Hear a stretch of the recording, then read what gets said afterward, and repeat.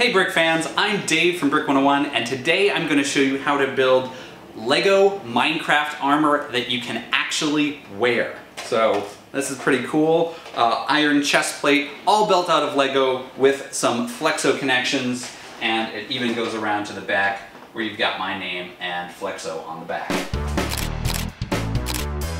As you may have noticed, it is now the month of August, and so I have updated the background color for all of my videos to a new color.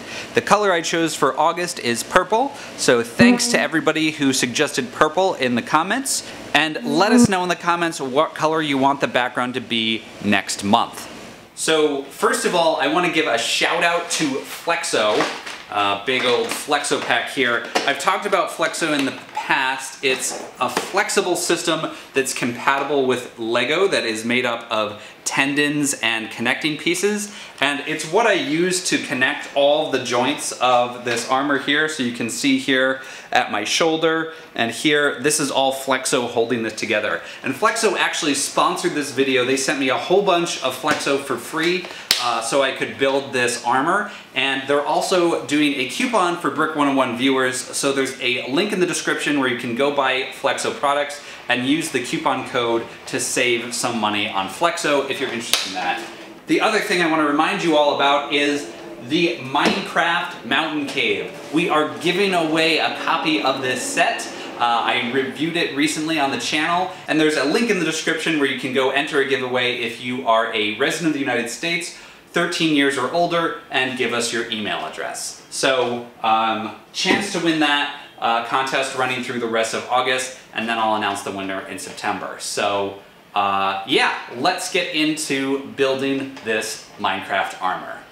So this is this is one of the largest, most unwieldy Lego creations I've ever made. You can see compared to the size of my hand here, this armor is really big. Obviously covers my whole torso, so it's big. So it comes into 6 different pieces. You can kind of see them there. They're all together here, but in order to show you how it's all built up, I'm going to separate all the pieces. So for making this Minecraft armor, I basically just took the look of the armor from the game, pixel by pixel, and translated that into Lego. So for this one, I took the size of a 6x6 plate to be a single pixel. But however, depending what size you are or what you're using this armor for, you could use a smaller pixel size. So 4x4 plates per pixel might be a better size for a child if you want to have a child wear the Minecraft armor. And you could also do 1x1 for just a cute little Minecraft armor. This one I was kind of able to make diamond because I had enough medium blue for the center there. But I focused on iron for the big one because I have a lot of gray plates, but this basically used all of my gigantic gray plates. So looking at it, we'll push these all away, 6x6, 4x4, 2x2, 1x1. Those are all gone now. So just looking at this, you can kind of see pixel by pixel where everything lines up. So this is, you know, the equivalent of 4 dark gray pixels along the bottom, but of course you don't have to use just 6x6 plates. This is a 6x8, a 6x8, and a 6x8. So you can just kind of map out the pixels and then plan out what plates you have to do that size. And I tried to keep this as thin as possible.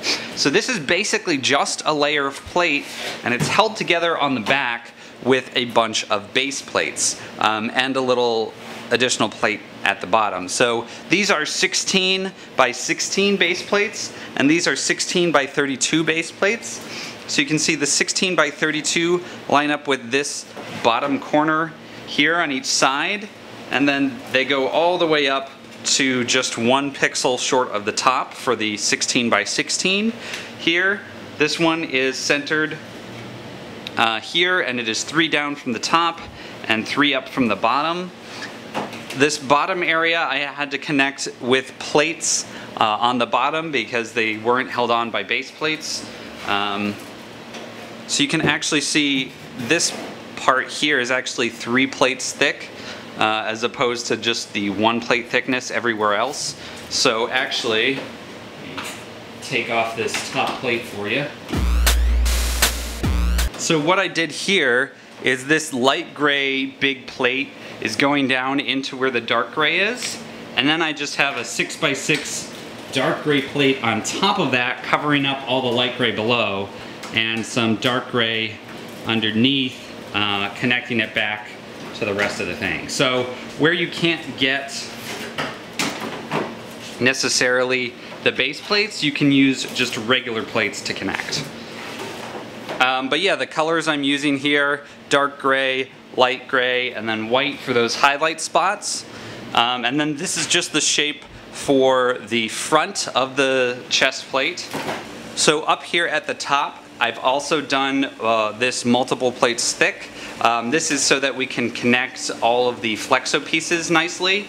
I actually left some holes here, if that makes sense. So this has an empty plate area where we'll connect the Flexo plates later. And you can see again some of the white plates actually stuck up, and then I just covered it up with dark gray, so the white actually goes up higher than it would on the thing. So you just want to overlap plates cleverly so that this is all one big piece. Even then, it's going to be pretty easy for it to fall apart.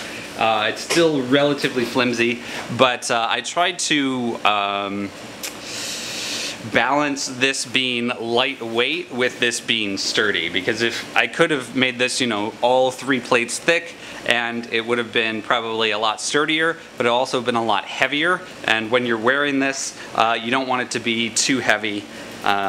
So that was kind of the balance I struck. But yeah, if you want to just follow this pattern, you can pause this and just kind of count all the pixels and translate that either into 6x6 plates as I did, or 4x4, or all the way down to 1x1. Or you could even make them 8x8 if you're crazy and want this gigantic. Okay, so this is the front piece I just showed how to do, and then this is the back. You can see the overall shape is pretty similar. There's just one noticeable difference, which is where this has the little neck hole there, this one does not. What's really nice about that is that lets you use a gigantic base plate back here. So this is one of those 48x48 base plates, which covers almost the entire piece, from down in the corner to all the way up to right below the top pixel line. And then these two aren't connected, but I used a 8x16 base plate down here to connect a lot of this, and then again use some double layer tricks. Oh, it all broke. And then I used some double layer tricks on the other side to make it all connect. I also took the liberty of putting Brick 101 and Flexo on, so it's like a sports logo. What is that? Like a sports jersey with the team name and like a sponsor name, since Flexo sponsored this build. I'm gonna go ahead and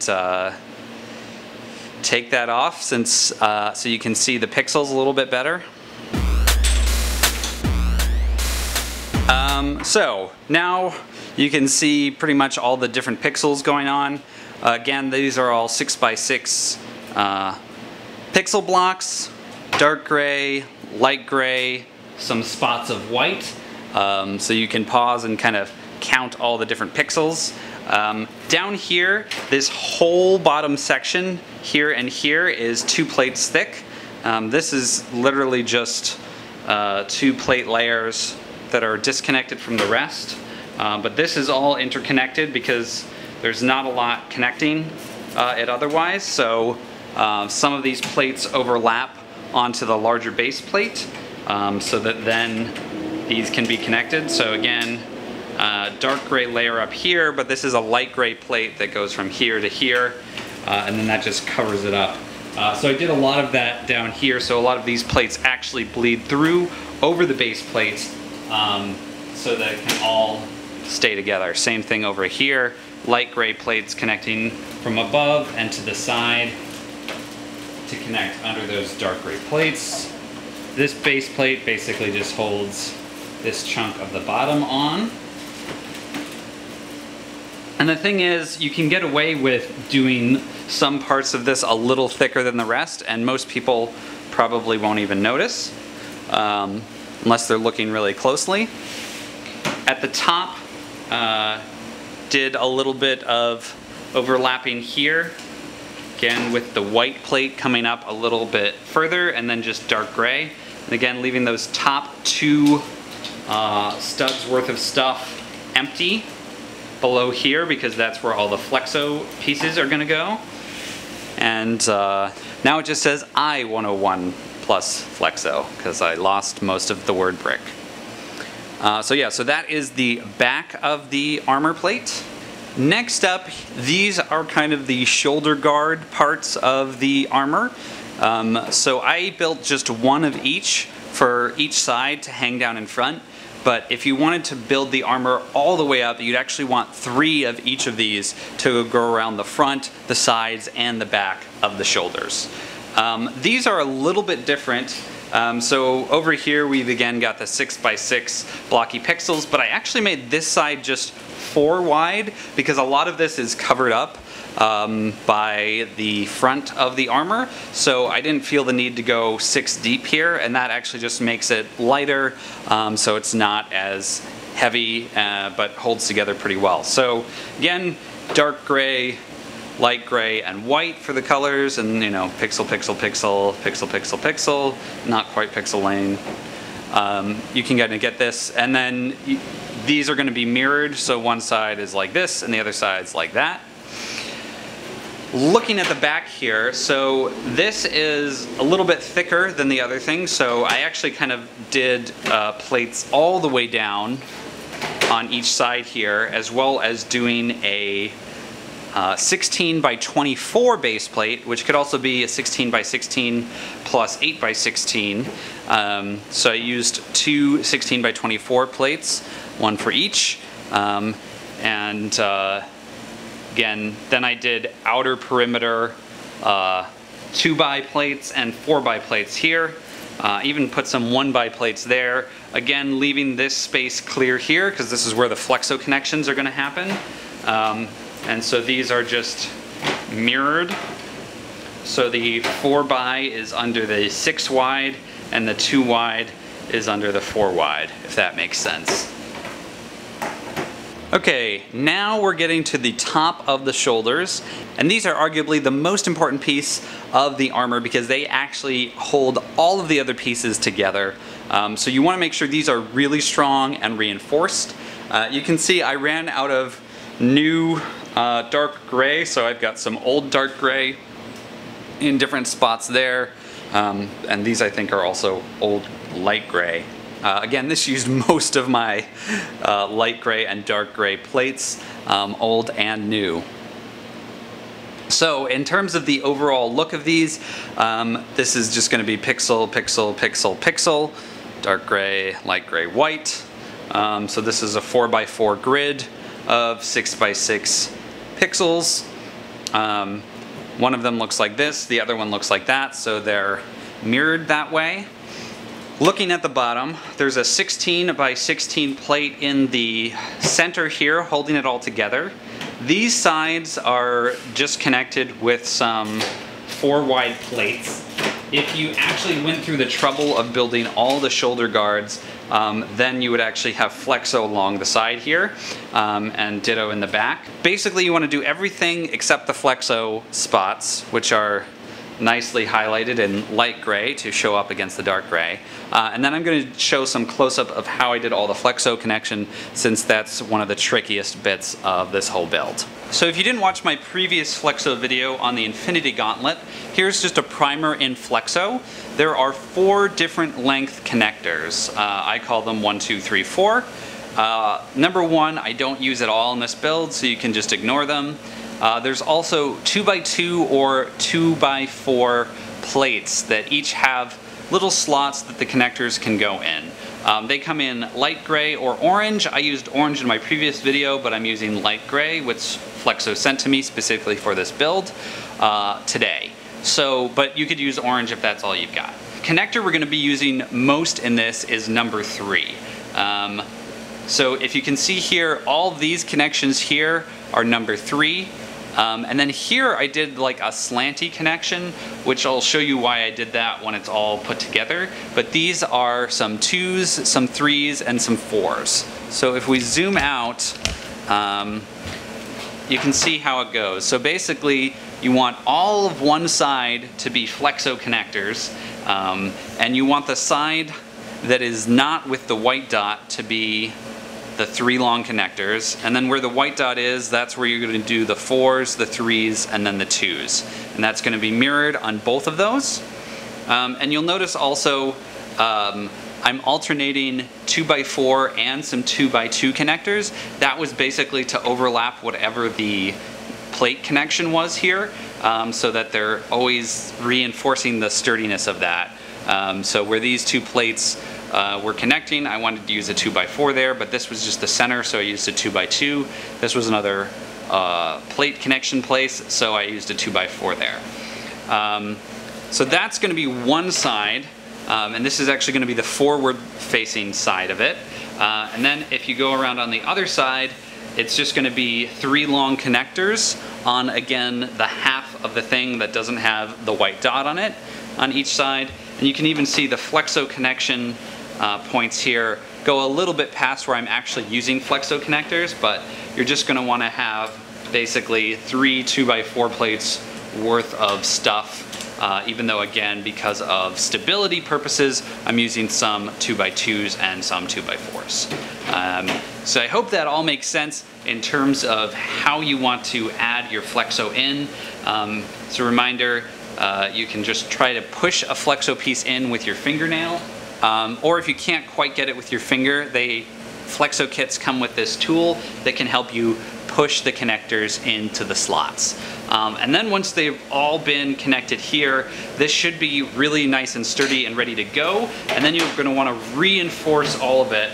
I'm using these giant 8x8 plates because I have a bunch of them, and just really connecting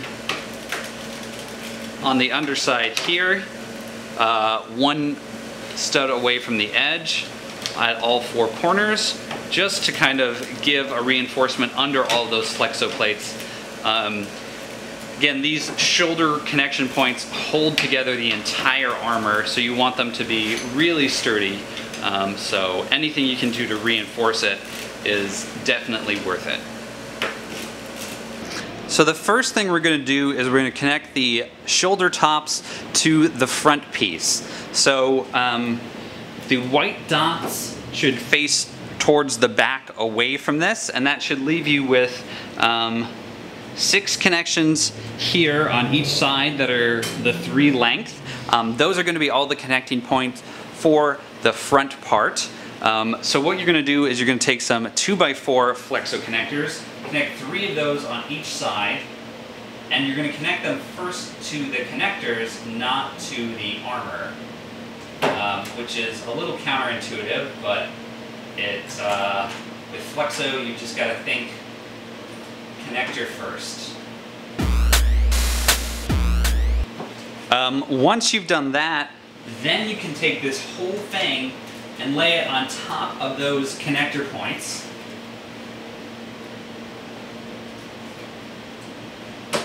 Because we left a convenient 2x12 area blank, and then it should be well connected.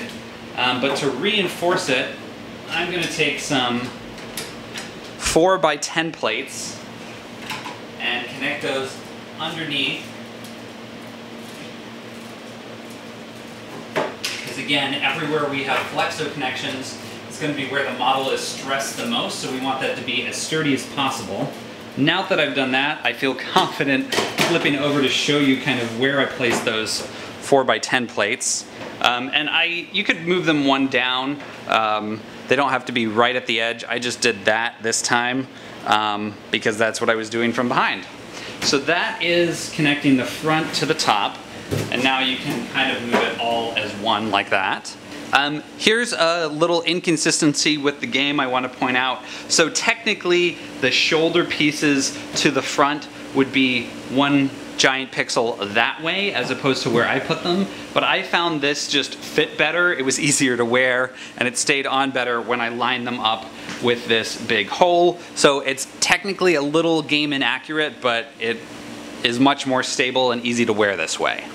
Next, we're going to do the front shoulder piece. So first you want to make sure you're doing them on the right side, so the white corner should kind of point in on each side, line up like that. Then here's the trick. So remember how I said this was a little bit not as wide as the rest of them? That's because it's actually going to be hidden behind this most of the time, so that's why I only bothered going 4 wide on that. So ignore that whole bit, and then this is actually going to connect. These 6 connectors here will connect to the center of this. How that's going to work out though, I'm going to take a 2x4 piece and connect it off to the side like this. It connects, and leave it under like that. And then I'm going to do a 2x2, then a 2x4, a 2x2 in the short connection here, and a 2x4. So this one actually is going to angle this whole thing. I felt like the angle just made it look better, but it does make it a little bit trickier to connect. So actually, it's good to get that whole front piece out of your way when doing this part. Yeah. And you back that way. Starting with the short end, I think.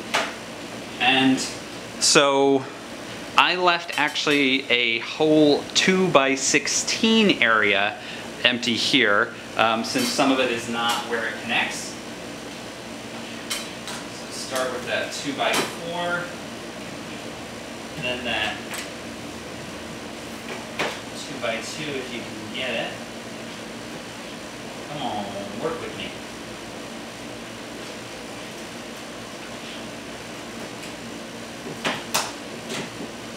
Then this 2x4, the 2x2, and last but not least this 2x4, and pressing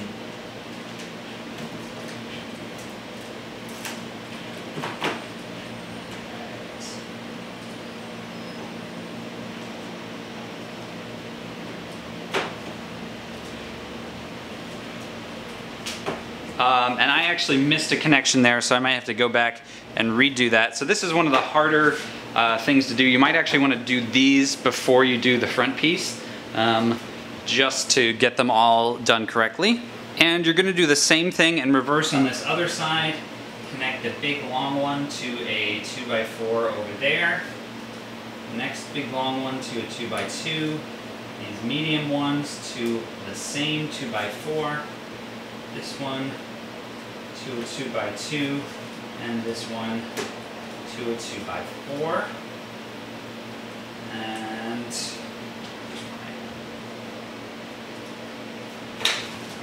And then line that up with your empty slot on the back here, and starting with the small side, connect each one.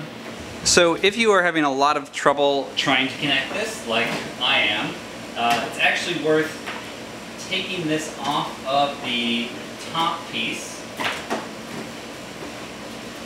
doing the connection here to the 2x4 and 2x2, connecting that first to this side,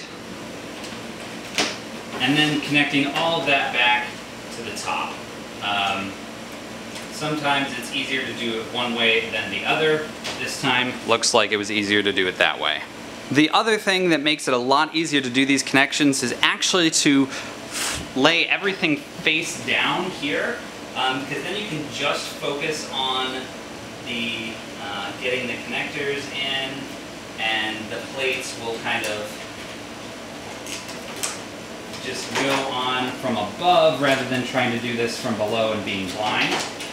It's still pretty tricky to do, but it's a lot easier than what I was just attempting to do doing it from above. So I definitely recommend flipping it over and doing everything from below like this. Voila! That only took half an hour. Okay, so now we can go ahead and reconnect this 8x8 plate over there that I took off. And then for these, we're gonna use more 8x8 plates. You could go all the way up, but I like to do it just one off of the edge because it looks fancy that way to me. To keep those nice and connected. It's really helpful to have a nice large table to work on this on. As you can see, this is a massive area that's all connected here, and I'm about to make it even more massive by adding the back piece over on this side. So now you can add the back piece in. This is a much easier connection than those front shoulder things. Again, they're all the same length, and these are just going to be 2x4 connections. Make it easy on yourself and put everything upside down. A lesson I learned, forgot, and then relearned in the course of making this video. The other thing I should mention is that the earlier version of this armor that I wore to Brick World Chicago 2017 actually fell apart when I was trying to film this video last month. So I had to rebuild the whole thing just when I added all the base plates for stability. Alright, so we've got those 3 2x4s there. Connect, connect, connect. And go ahead with your 4x10 plate or whatever you want to use to reinforce. And then we'll do the same thing on the other side.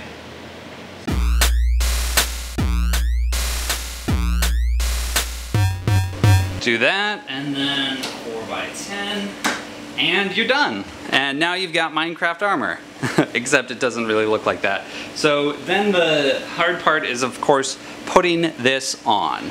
So the way that I've figured out how to put this on without the armor breaking as I put it on, because that has happened to me multiple times. So I lay it flat on a surface like this, and I grab the back piece, and I always want to grab it by this section up here, which is connected to the base plate, because that gives it a lot of stability. And then I slide that on over my back, and then I grab at the shoulders here, and slowly get up. And now I've got the armor on, and it's not falling off and not falling apart. You do want to be careful when wearing this. You don't want to like bend over or dance around a lot of like knee bends if you need to get up or down to get something. And it's always good to have like someone who can help you put it on or take it off. But if you do want to then take it off again, you're just going to want to do the same thing in reverse. Get the front piece starting to lay down, slide it over your head, and then carefully support it all as it goes down. And then it's off and still all in one piece, which is nice since you spent a lot of time putting it together. So yeah, so that is kind of how I take on and put off the Minecraft armor. Thanks for watching this video. Please give it a thumbs up, subscribe to Brick 101, and check out all my other LEGO Minecraft videos. And this is a method that I've perfected after many attempts of it breaking while I was putting it on. I lay it flat on a big surface like this, then I grab the back piece, and I lift that over my back, and it broke.